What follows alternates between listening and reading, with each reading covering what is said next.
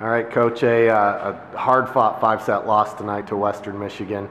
Talk about what you saw out there tonight. I told the team after the match, we're getting so close. We're getting, on Thursday we lost in 4. This one we took it to the 5th set. We're getting so close. We just need to get over that hump and get that big monkey off our backs, I think, and just get a little boost of confidence. But I'm very optimistic because we see a lot of improvement in many areas. Our service seed is becoming more steady. We're on the target where we want to be. Our defense is playing really well. Erica is running a better offense. We eliminated unforced errors in this match in comparison to Thursday, so that's a positive.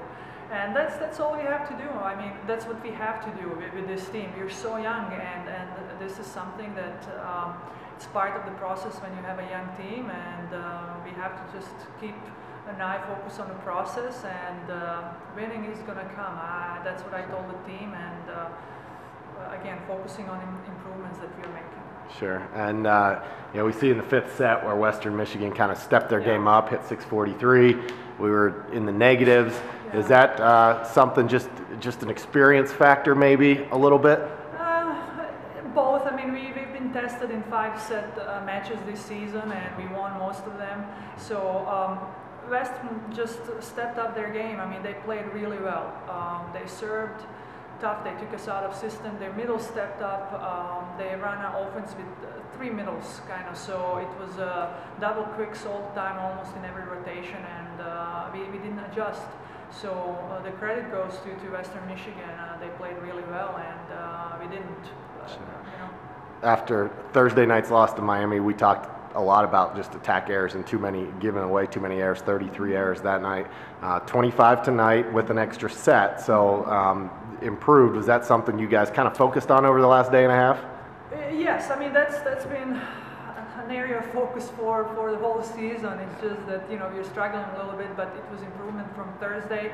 I thought at some moments our players have to get better understanding when they have to be conservative and they have to go up and hit 50% instead of 70 or 80, and when they have to be aggressive. I felt that in the 4th and the 5th set our players were too tentative. They didn't take swings where they should have taken those swings. So that's an area where we have to go back next week in the gym and work on it and continue to improve.